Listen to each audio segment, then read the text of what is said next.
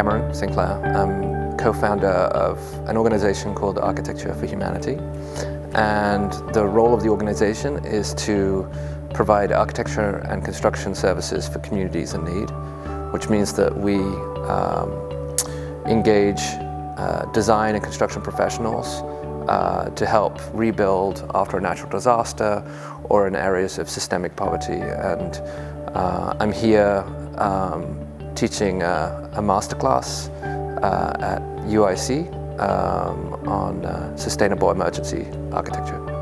But the reality is that, you know, in architecture there are a lot of mistakes in architecture. You know, it's like painting a painting. You know, once you've started, there's no stopping, and it's very hard to make corrections. In the areas that we work in, especially in places that have been hit by a natural disaster, we have to make sure that we're utilizing the right materials, that we're engaging local labor, creating jobs, and that we're aware of certain dynamics. This most powerful earthquake in the region's history has crippled the country, measuring why Haiti? It was the worst quake. Ancora emergenza da Haiti per l'epidemia di colera che sarebbe arrivata sino alla capitale Port-au-Prince. Efforts to rebuild this country have failed miserably. Only 5%.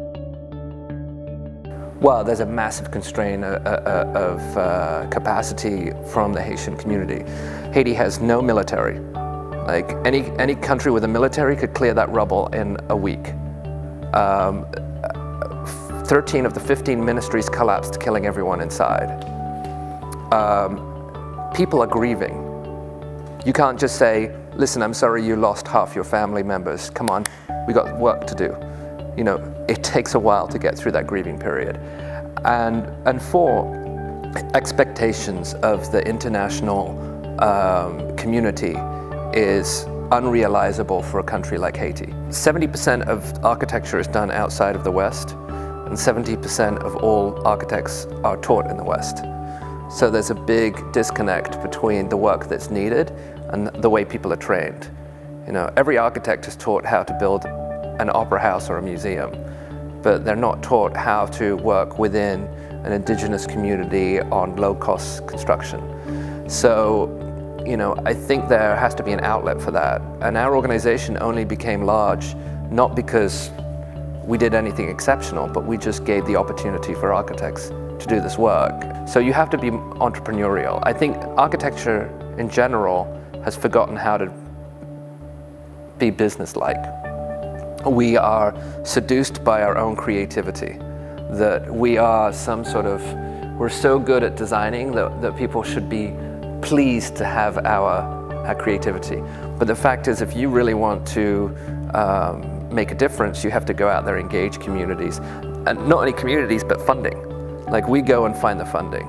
I'm ruthless, and I do it in a way that's completely shameless, because I'm going to fight to get the funding so the community gets the buildings they need. And whatever I need to do, within reason, I'll do it, because I would rather a community get a well-built, well-designed building than the sort of junk that gets thrown at them by development. You know, we as architects tend to look up at the building and forget what's down on the ground. And I think there's a huge, you know, for me, rather than seeing that as a problem, I see that as a huge opportunity. And that architects not only have to shouldn't fly to Africa or go to Haiti or South America to find problems in which to solve. They can tackle ones in their own city.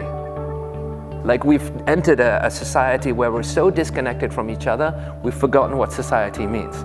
Whereas you can begin to start, you know, when I work in a village, a small village in Sri Lanka or in India or in Malawi, no one has a computer, nobody has a radio, but the sense of life and the sense of interconnectivity in that village is stronger than anywhere else I find in the West.